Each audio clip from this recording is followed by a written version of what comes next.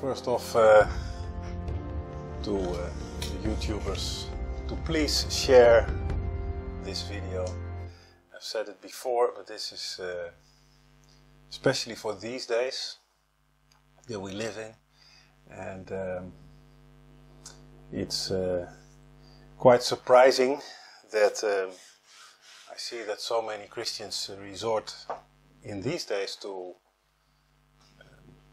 milk, to light messages, and to music, entertainment, I would say, quote unquote. But this is a time for meat, and we serve meat here, so it means not a 5-minute video. It's always longer, and it's always has more depth, but we really need it. This message today is an encouragement for the believer, and it's for the unbeliever a warning. So please share it, please. So the time we live in is a period that is shortly before judgment comes, and it's a bit like an approaching wildfire. You can see the glow in the distance, you can feel the heat already, and it's threatening, and you know it's coming, and there's actually nothing you can do to stop it. And we know this kind of situations from Scripture. There are, throughout the history, the biblical history, there are quite a few examples of this approaching judgment. And the Israelites, they experienced this many times, and one time that I referred to the last couple of weeks several times is when they were in Egypt. They knew that judgment was coming upon Egyptians and that they would be liberated. But before it came to that, the first plagues that God brought upon the Egyptians, they experienced them as well. They had to go through that as well. And they knew that worse was to come. And they had to get ready to leave. And we are living in similar times, perilous times, as Paul calls them. And it is just as Jesus foretold, times where we might feel troubled ourselves. And he encourages us, don't be troubled and endure. These things must come to pass, he says. And we must endure until the end. But at times it may seem so bad, and in some places where we see Christians struggling with the current crisis, in South America, in places like Venezuela, Ecuador, but also in Pakistan and many other places, it might feel so bad that you think this is the end, and the judgment has already come. And actually you see also many people that post things on the internet. They are talking about the seals and the judgment of God, and they are already ahead of things. And yeah, it does seem bad, and it is bad often, so it might seem that way. And despair might overtake. And this is a danger that we are in, that despair might overtake us, and we lose control, and we could lose a lot more than just that. And we see a very strong example of that, is where I want to go today, because it's so helpful to us, and that is with the prophet Jeremiah. He was in this, call it a winter of despair. The thing, he knew judgment was coming, God had revealed it to him, and he was of course the messenger to deliver the bad news, and it was too much for him. So this was shortly before Judah would fall in the hands of the Babylonians. This was the judgment, part of God's judgment. And it was a very bad time. And so what happened at some point, Jeremiah began to complain to God. It was too much for him. And so right away you can ask yourself, do we or do I complain to God when things are getting bad? Am I complaining? Why is this happening? Why do you allow me to suffer like that? Is this Is this maybe on your heart? And I know for some it is. And so we can see what Jeremiah did and how God responds to that. What we see in this time is, oddly enough, but again nothing new under the sun, is that it's exactly those that we expect to be judged eventually. They are doing well. They are prospering, while God's people are suffering. And so we often wonder, why is this happening? But that's exactly what God foretold, what Jesus said. You must endure. You will find tribulation in this world. So that's what Jeremiah experienced, and he is complaining to God. And we want to go to Jeremiah chapter 12. Chapter 12, and I will read the first 4 verses. So Jeremiah speaking, Righteous art thou, O Lord, when I plead with thee. Yet let me talk with thee of thy judgments. Wherefore doth the way of the wicked prosper? Wherefore are all they happy that deal very treacherously? Thou hast planted them, yet they have taken root. They grow, yet they bring forth fruit. Thou art near in their mouth, and far from their reins. But thou, O Lord, knowest me. Thou hast seen me, and tried my heart toward thee. Pull them out like sheep for the slaughter, and prepare them for the day of slaughter. How long shall the land mourn, and the herbs of every field wither, for the wickedness of them that dwell therein? The beasts are consumed, and the birds, because they said, He shall not see our last end. It's a complaint, and you have to read a little bit between the lines to see what's on Jeremiah's heart. But what he describes here in verse 4 is that the whole nation is suffering. It's falling apart. And he says that the wickedness of them that dwell therein. These are the people that live in Judah in this case. He's not talking, at least here, he's not talking about the leadership. He's talking about the people that dwell therein. All the people, the citizens, the inhabitants. And he says then they have taken root, they have established themselves, and they bring forth fruit, they do well. In their wickedness they do well. And they are prospering. But their activities have a detrimental effect on the environment. He's then talking about the herbs of the field that wither and how the animals even are suffering. And so you can recognize this in our days. It should be very familiar to what we see around us. Now Jeremiah is very serious when he says that he wants to talk about this to God. And it's kind of funny. In the first verse, he begins to say, Righteous art thou, O Lord, when I plead with thee. So he's saying, okay, I know you are righteous, you God. But then he said, yet, but let me talk with thee of thy judgment. So he's basically saying, I have to talk to you a little bit about your judgment, because something's not right here. And that's the way he brings it. And he then says, you know me. I am not the bad one. You've tried my heart. Why am I suffering? Bring them to the slaughter. Not me. Pull them out. Not me. That is his complaint. He feels he is suffering while all they that do wicked, they are doing well. In all the bad, the wicked are prospering. They take advantage of others. They take advantage of the circumstances. And it was, when I was reading this past weeks, I read this news headlines that in the United States so many millions had lost their job, and by now it's 26 million people lost their job in only 5 weeks' time. And when this was reported, there was another headline that Jeff Bezos from Amazon made in that one night $6.5 billion he added to his wealth. And so you see that many suffer, but some are prospering. And not necessarily saying that Jeff Bezos is the wicked one, but I think you get the gist. So we see this, that many people are taking advantage of this crisis. And then we can ask ourselves, like Jeremiah, why does God allow this? And why do we, maybe, or do you, have to suffer?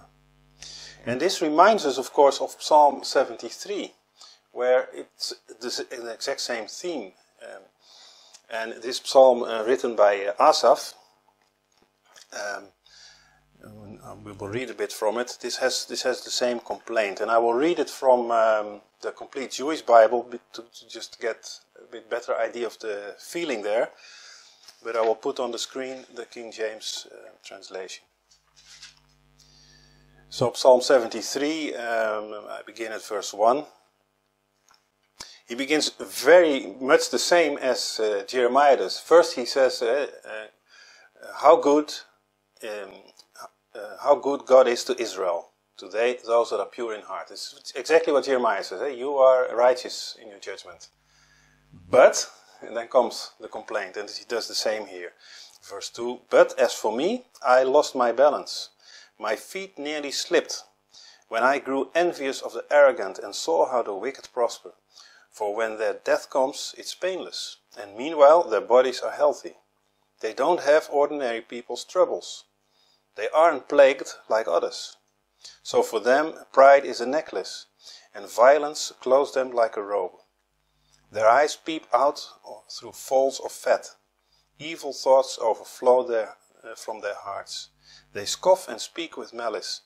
They loftily utter threats. They set their mouths against heaven. Their tongues swagger through the earth. And in verse 12, yes, this is what the wicked are like. Those free of misfortune keep increasing their wealth. It's all for nothing that I have kept my heart clean and washed my hands, staying free of guilt. For all day long I am plagued. My punishment comes every morning. Here you see how he says, I am suffering so much and they are doing so well. It's unfair. It's unfair. It's the same complaint that Jeremiah has, but there is also a difference. Asaph sees something as this psalm progresses that Jeremiah is not seeing. Not at that point, at least. Asaph continues, and he says then in verse 18, indeed, you place them on a slippery slope and make them fall to their ruin. How suddenly they are destroyed, swept away by terrors. They are like a dream when one awakens. Lord, when you rouse yourself, you will despise their phantoms.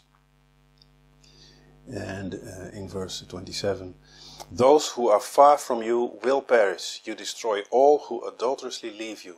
But for me, the nearness of God is my good. I have made the Lord God my refuge, so that I can tell of all your works. So he says, yes, he sees their end. They do well, and they are, like Jeremiah says, established. They have taken root, they produce fruit in their wickedness, but their end comes suddenly, like waking up from a dream.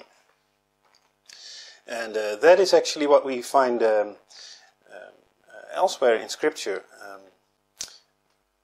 Just to have a few examples that speak of this suddenness of in the way the destruction comes.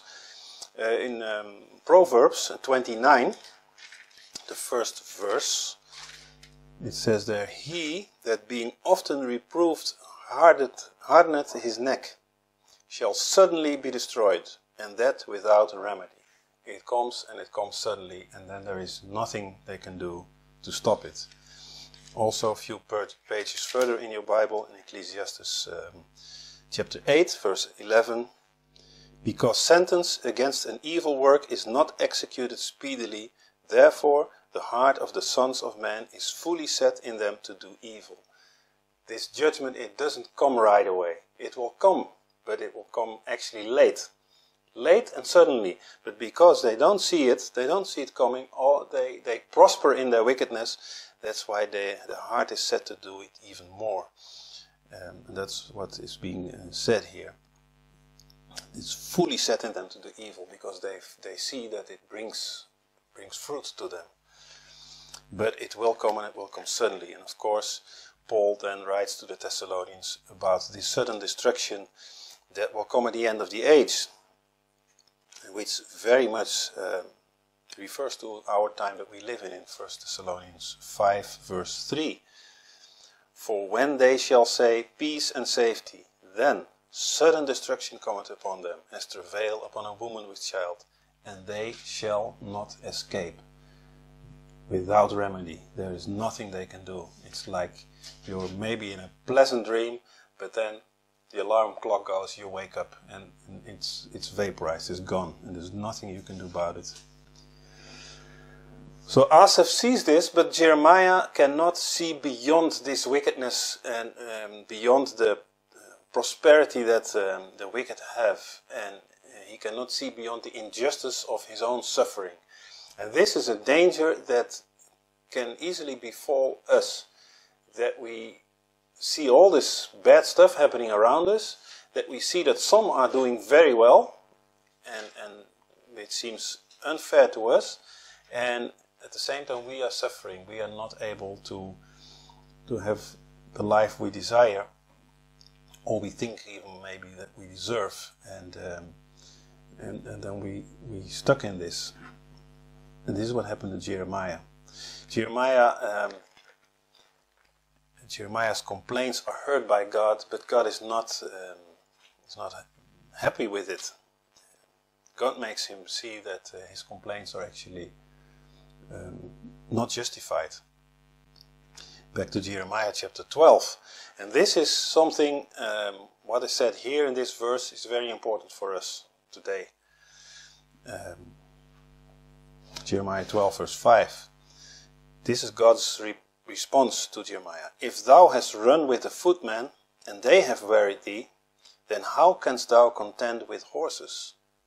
And if in the land of peace wherein thou trustedst they wearied thee, then how wilt thou do in the swelling of the Jordan? So what is God saying here to Jeremiah?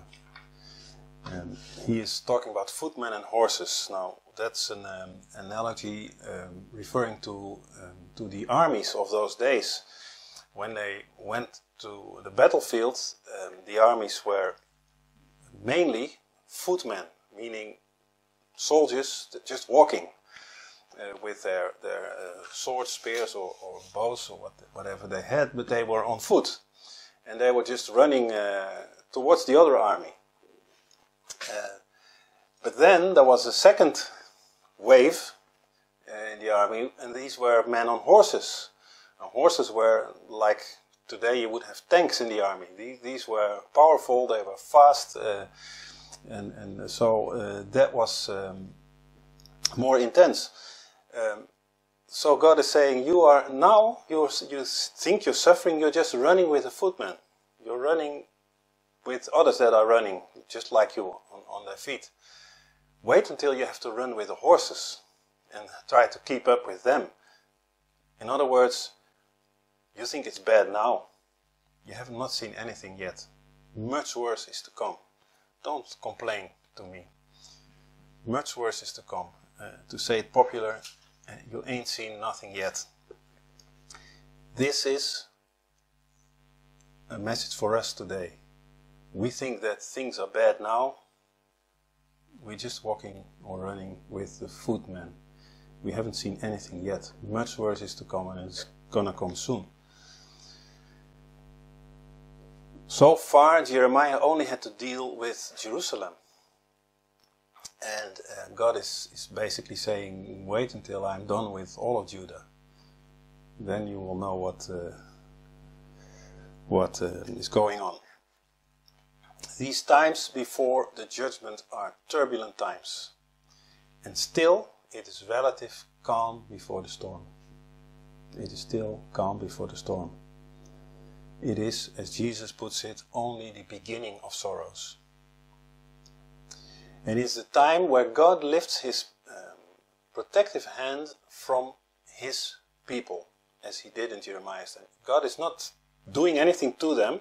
He's just going to lift his protective hand so that the enemies of Israel are free to overcome them. It's not yet judgment of God, in that sense that God is actively throwing plagues upon them, but the protective hedge is going to be removed. And that is what God says then to Jeremiah in verse 7. I have forsaken mine house, I have left my heritage, I have given the dearly beloved of my soul into the hand of her enemies. This is what is happening now. And God does so because his people are rebellious. They are apostate. And when the protective hedge is removed from around the sheep, what happens is that the wolves will attack. There's no other way. So there is very much a parallel with our times today. This is what's happening. And God then continues to explain how it came to this point. Why does this happen? How did his people and his land get in this position? And that is in verse 10. Many pastors have destroyed my vineyard. They have trodden my portion underfoot. They have made my pleasant portion a desolate wilderness. They have made it desolate, and being desolate it mourneth unto me. The whole land is made desolate, because no man layeth it to heart. He speaks here, King James translates it with the pastors. And the word used in Hebrew there can indeed be translated with pastors, and it's actually a good translation because it gives us some perspective. But it can also mean shepherds or rulers. So it's shepherds, the rulers of the land, that have destroyed God's vineyard. They were not good stewards at all. So as Jeremiah complains to God about the inhabitants of the land, God now points to the pastors, to the rulers. They have, of course, there is this tandem there. The people get the rulers that they choose, that they submit themselves to, and the rulers do what the people allow them to do. It goes in tandem. But it's the rulers. It is actually the cause of all this is mismanagement of people in authority, and this is in general in the world. This is what's happening. It's mismanagement of people in authority, and in the church we see the exact same thing. Mismanagement of those with spiritual authority, and that's why pastors is actually a good translation, because it's actually really what's happening. And this does not happen by accident. This is not just coincidental way of how things went. No, they had these rulers. They have invested time and effort to create this, to get to this point. This is what he says then in verse 13. They have sown wheat, but shall reap thorns. They have put themselves to pain, but shall not profit. And they shall be ashamed of your revenues, because of the fierce anger of the Lord. They have sown wheat. If you sow wheat, or any seeds in a field, you have to first prepare the field, and then you have to sow it, and then you have to water it, to take out the bad weeds, and all this. It takes time. It takes patience, and it takes effort before it will bring forth fruit. But as Jeremiah already said in his complaint, they have established themselves, and they have the fruit of their wickedness. So they have invested lots of time and lots of effort to get to this. God says they have put themselves to pain. It didn't just happen overnight, and this is what we see today in the world also. It didn't just happen, and it doesn't just happen. It is a long-term effort of wicked forces to get to this, and they're not there yet. They will continue, and of course behind this is Satan, who has his own agenda. And because of all this, because of the wickedness of the inhabitants, and because of the mismanagement of the shepherds, God takes away his protective hand. He has warned them so many times, and now he says, you will find now the result of this, the consequences, in verse 14. Thus saith the Lord against all mine evil neighbors that touch the inheritance which I have caused my people Israel to inherit. Behold, I will pluck them out of their land and pluck them out of the house of Judah from among them. God takes away the protective hedge and the wolves will attack. So this is God's response to Jeremiah. God is basically disclosing to Jeremiah why this is happening, so that he understands, and he's also disclosing to Jeremiah that the worst is yet to come. This is not it yet. So brace yourself, because if you think this is hard, you're not ready for the next wave. But Jeremiah is not comforted by God's words. And again, this is now something we have to look in the mirror and say, are we comforted by God's words? Because he has done the same to us that he does to Jeremiah. God has disclosed exactly why the things are happening the way they are happening in the world. He has also disclosed that it's going to get much worse than this, and that we need to endure. And indeed, we are just running with a footman now. We have all this information. And so, are we comforted by that? Or are we like Jeremiah, who was not happy at all and not satisfied at all? And actually, he continues to complain and worse. That's something we have to ask ourselves. And if we are like Jeremiah, even a little bit, then we will continue to learn how God responds to that and what he expects from us to do. So knowing God's plans ahead of time and understanding the reason why they happen does not necessarily make one feel okay, comfortable with it. This is a conclusion. It didn't to Jeremiah, and on top of that, Jeremiah was the one to deliver the bad news. He had to deliver the bad news. And again, we are in the same position. Jesus said, you are the salt of the earth, which means you have to show the difference. You have to make clear to the others what's going on and what's wrong. So we have to also deliver the bad news. Now, fortunately, we can also give the good news with it. We can give the bad news, but then we have the answer, the good news as well. But like Jeremiah, we will not be appreciated for it. So God continues, because of Jeremiah's reluctance to make the picture even more grim. And we skip a bit, we go to Jeremiah chapter 15, first verse. God makes clear that he is very serious and that nothing is going to change his mind, so to speak. Then the Lord said unto me, even if Moses and Samuel were standing in front of me, my heart would not turn toward this people. Drive them out of my sight. Get them out of here. And when they ask you where they should go, tell them, this is what the Lord says.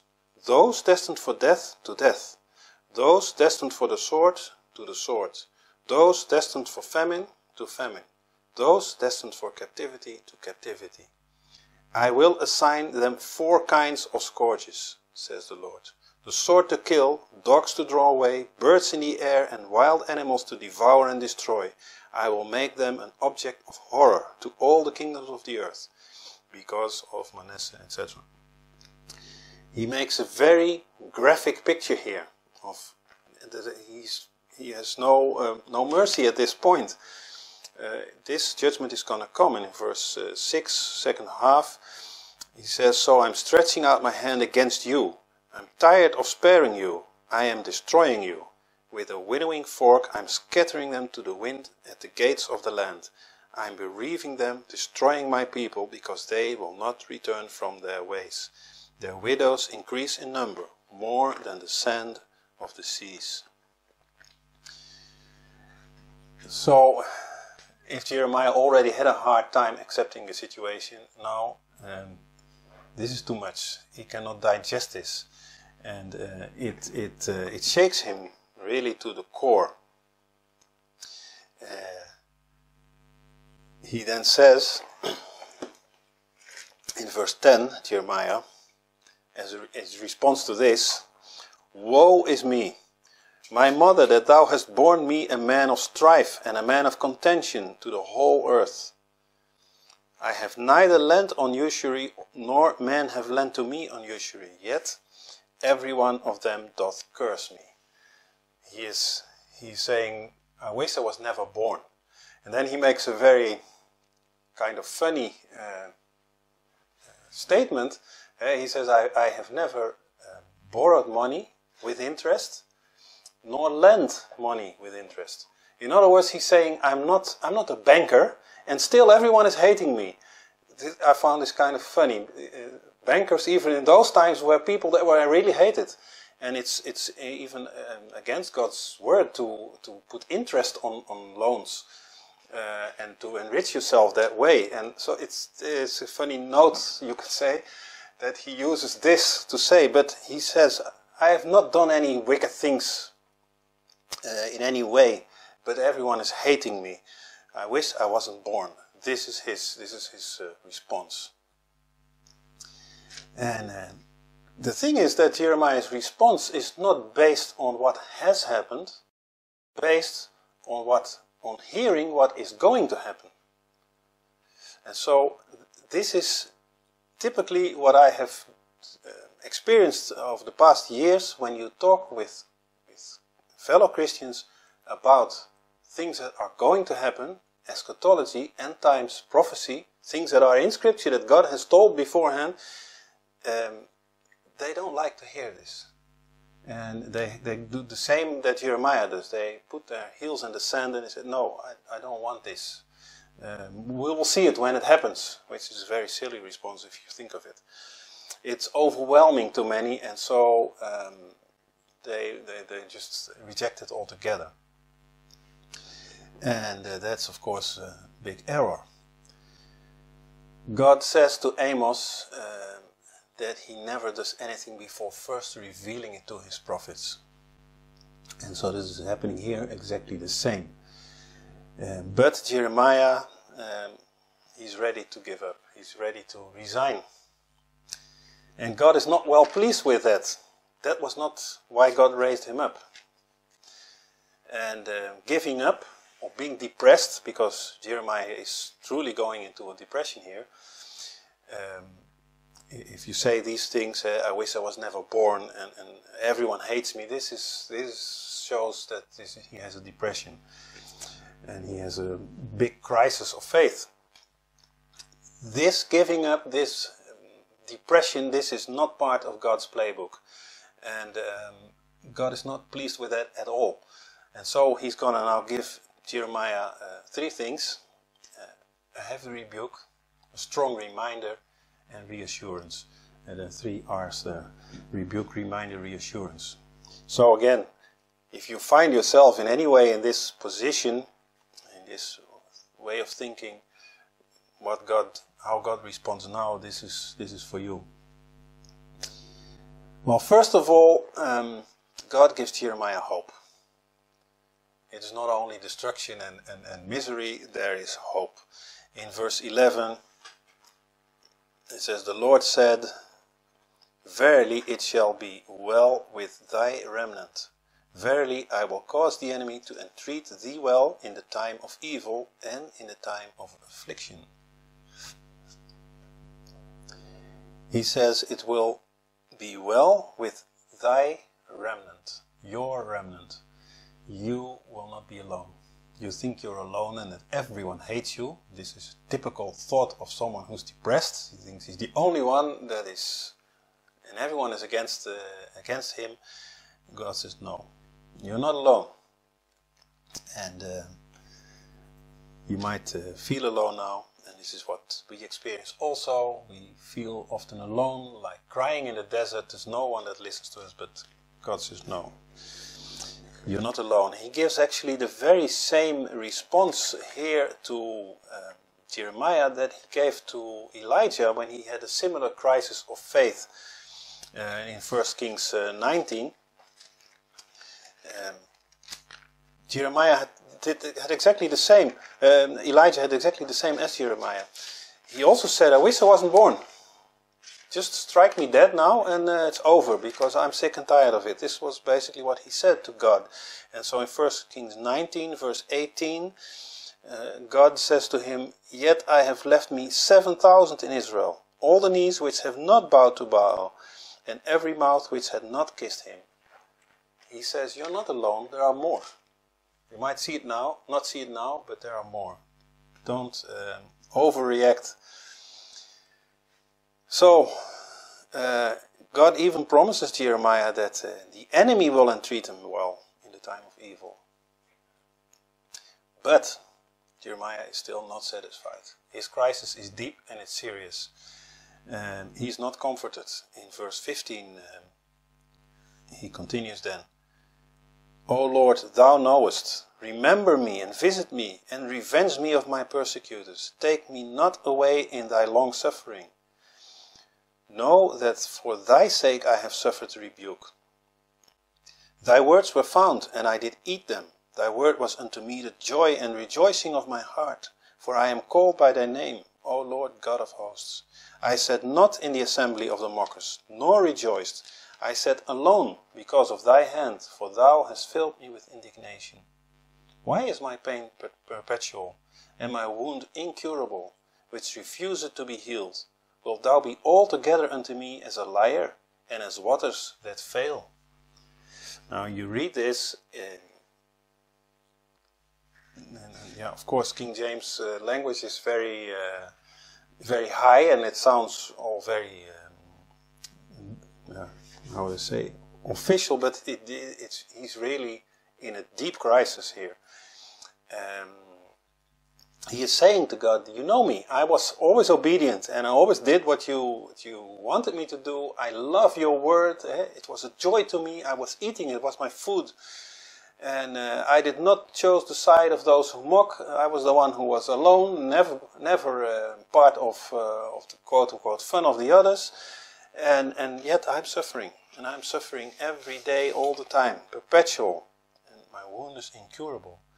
But then he goes so far as to call God a liar. Will you be unto me as a liar? And this shows how big his crisis is.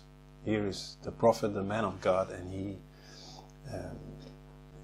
he calls God a liar. And he says, and as waters that fail. The word of waters here is wadi in Hebrew, and wadi is a stream that often dries up, especially in the summer. So when nomads were traveling, they would know there is so many miles ahead there is a wadi, and I can have drink on my camels and all this. But then you would reach it, and it would be dried up. It's a water that fails, and this was very bad, of course, because you had to travel again, who knows how far, to find the next brook or stream of water. So this water you can't trust. You can't trust it. So this is what he's saying to God. I cannot trust you. You lie to me. He has a deep crisis of faith. Big doubts about God. He is at the point, or beyond it, I would say, of what Asaph describes in Psalm 73, where he says, I lost my balance, almost lost my faith. Well, Jeremiah here, he's at that point. And when you lose your faith, you become unusable for God. And God is not pleased at all with Jeremiah's weakness of faith. And so, after giving him hope, and the response is actually even worse now, God rebukes him. It's verse 19. Therefore thus saith the Lord, if thou return,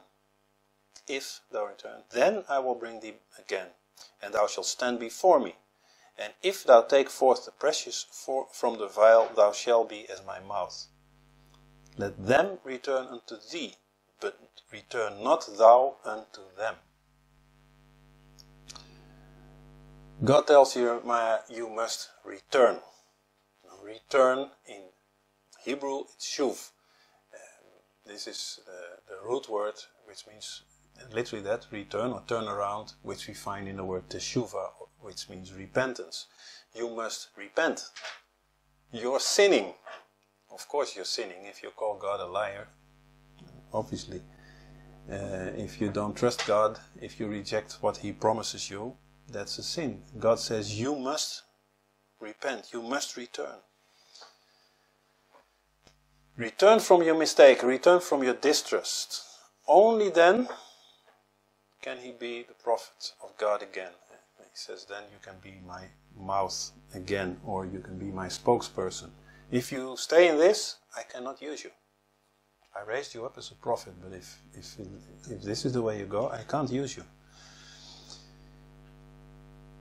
God is saying, in other words, and other more modern translations use this verbiage. He says, stop talking nonsense. Don't be a fool and repent. You're behaving like a child. Then I will bring you back, and then I'll let you continue to be my spokesman. God is not impressed by Jeremiah's complaint. This is a time of serious crisis, and God needs a servant that he can trust, in whom he can have confidence and who doesn't have fear. And this, again, this is for us today. If we let things overwhelm us and we begin to doubt God and His Word and His promises, this will bring us to the same point. God cannot use us. And this is what God is saying to us. Return from this. Turn around. Stop with this nonsense and with this self-pity, because this way I cannot use you. But if you turn around, yes, then we can continue. Jeremiah can no longer be a prophet unless he overcomes his doubts and begins again to trust God. Unless he separates himself from the ways of Judah. And this is what God says.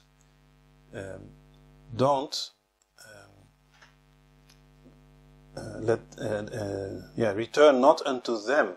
Don't go to them. Don't do as all the wicked people around you do, but let them return to me, or to you in this case. So if you are indeed the salt, then there will be people that see the difference and that will look and turn to you.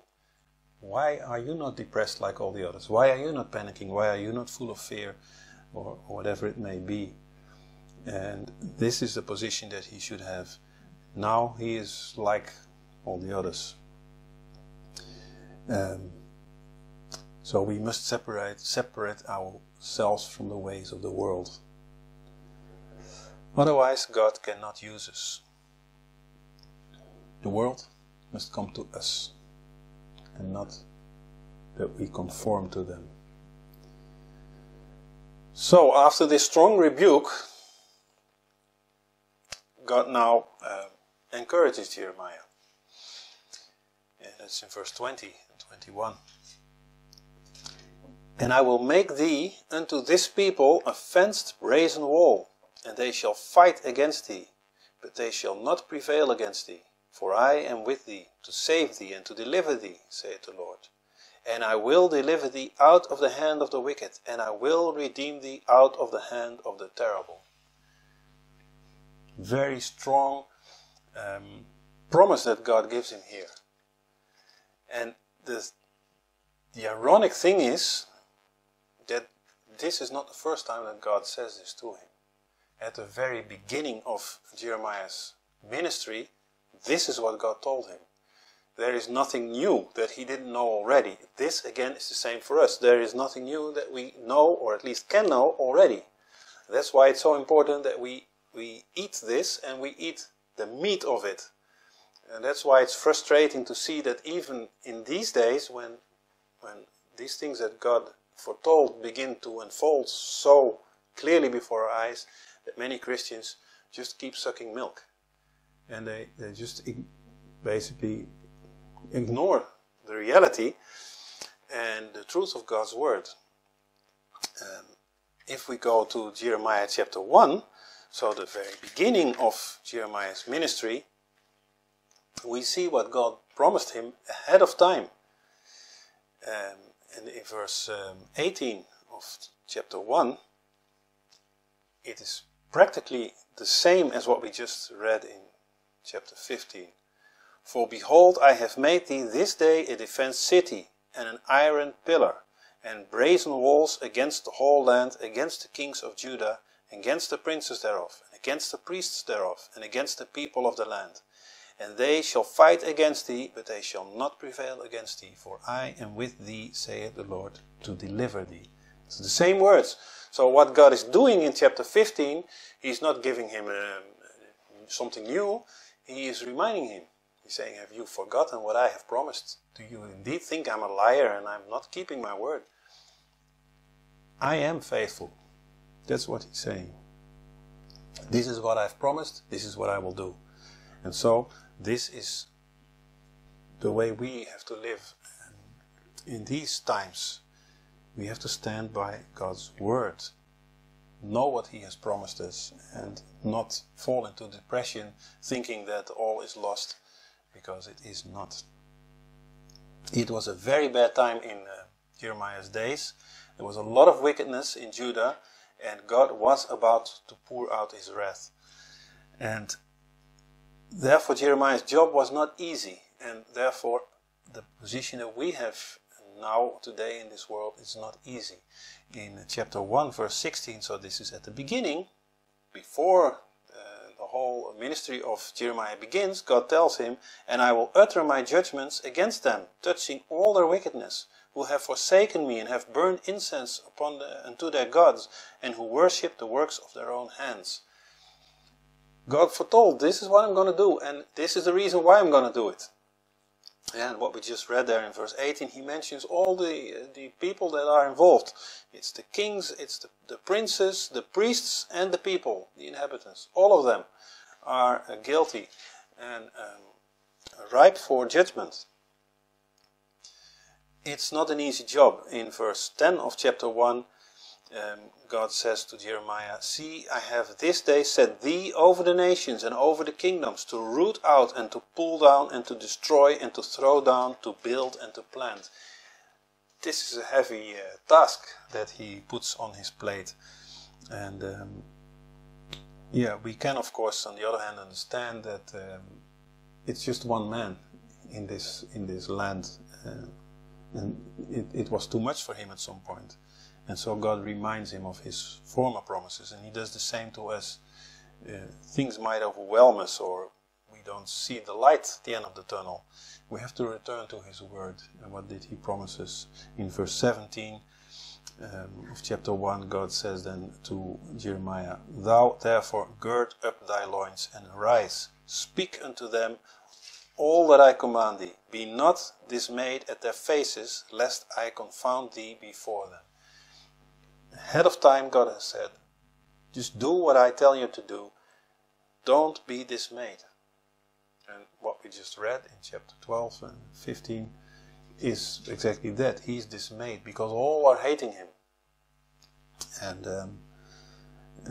God is reminding him of what He promised him. Chapter 1 verse 17. So today, in 2020, times are even worse than in Jeremiah's days. And the coming tribulation will even be more fierce than the Babylonian captivity that was judgment in those days. And so as God's people, we must stand strong and be faithful. And certainly, like Jeremiah, doubts may come. But we must remember God's words to Jeremiah that we just read. If you change and turn to me, then I will take you back, and then you may serve me. So never should our doubts make us doubt God and His promises, because then we become unusable and we may even lose it altogether. God has given us very powerful promises, and we should not forget them. And we should also not forget this verse where God says, in all these complaints that Jeremiah has, you're just running with a footman. if you're complaining now, what are you going to do when you have to run with a horseman? And this is what we face today. Many think it cannot get worse than this. Well, it will get worse than this. It will get worse than this soon. And so don't lose heart now, but stand on God's word and His promises, and He can use us mightily, and it's necessary. We need this encouragement and this power, and we need the meat that He offers us, because if we only drink milk, we will not be strong enough. We will not be strong enough. We need meat to prepare ourselves for what's coming. Amen.